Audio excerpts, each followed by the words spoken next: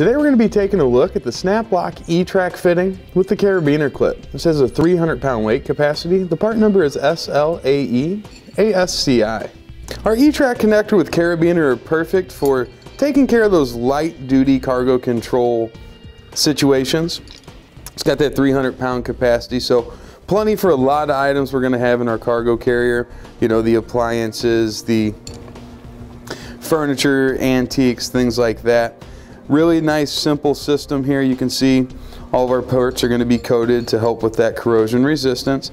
And basically we're just going to pull out on that lever located on the top. That's going to allow us to slide it up onto our track. Tip it in, and then we'll just allow it to come down until that lever clicks into position. That's going to indicate to us that it's nice and secure. It's really easy to move this up and down to whatever height or whatever position that you choose.